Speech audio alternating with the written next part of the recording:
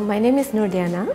I've been in the pharmacy academic industry for the past almost 15 years, and I've been here at the University of Cyberjaya, Faculty of Pharmacy, for the past 10 years. I would say that at the university, at the Faculty of Pharmacy, we focus on producing students that are ready to practice upon graduation. So we equip them with many skills, hands-on experience, so that when they graduate at whichever workplace that they want to venture into, they are able to practice effectively, to give care to the patients and also give back to the profession.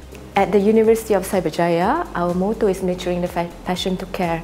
And we start that from when we train our students themselves. They are encouraged to value their feelings or put a label to their feelings so that they can better empathize to the patients that they're treating one day. So we do this with a module called Affective Domain, and here students are encouraged to take charge of themselves with self-management skills, communication skills. So we believe that these skills are what would prep them to be a better healthcare worker in the future. Okay, my name is Dr. Liu Kai Bin. I'm an assistant professor teaching in University of Cyberjaya.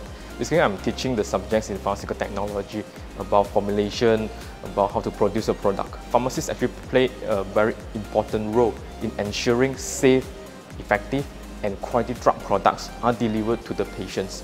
So by working together with other healthcare professionals, pharmacists are able to provide accurate advices and recommendations about medicines to the healthcare team and also the patients. Being a relatively young university, UC is considered doing very well in building up the research culture and also increasing the research output from year to year. We have research club meeting, research workshop that enable the researchers to share their experience, exchange their knowledge. And very soon we are going to have our own UOC scientific journal as well. UOC has a bunch of very experienced lecturers in various fields of pharmacy. And we, the lecturers here, are always ready to help our students, to share our knowledge and experience with the students, and also to help them to excel both in academic and core curriculum activities. My name is Masri Muhammad. I'm one of the lecturers at the Faculty of Pharmacy, and I'm currently the Year 1 coordinator for the program of Diploma in Cosmetics. We have a number of other common labs as well, like the pharmaceutical compounding lab, where they will basically do formulation. Most importantly, the graduate of this program will have a deep knowledge, foundation knowledge, the science behind cosmetics. Yeah? My name is Rand Omar. I'm a pharmacy student and I'm from Iraq. I saw how attractive the curriculum is of pharmacy in the University of Cyberjaya. I thought it's for sure for me. So the lecturers are always there for you to answer any concerns and any questions. That's of course academia-wise, but also something we have in our pharmacy course is called Affective Domain, which is AD. This helps you to connect with your mentor, and you can mention your emotional worries, your mental worries. So it's not just academic, but they also look for you in your emotional and mental side. I think in high school I used to show great interest in biology and chemistry.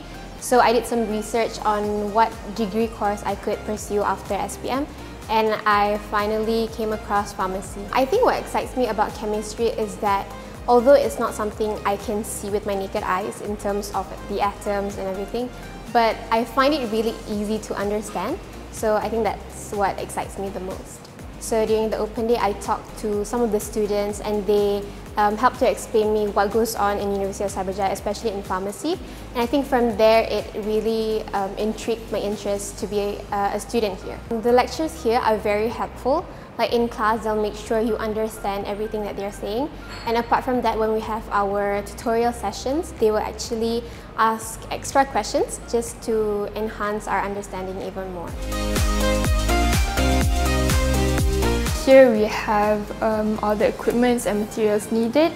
And then the setup of the labs makes it easier for us to do practical lab sessions to prepare us for industrial training. The lecturers here are very friendly and approachable.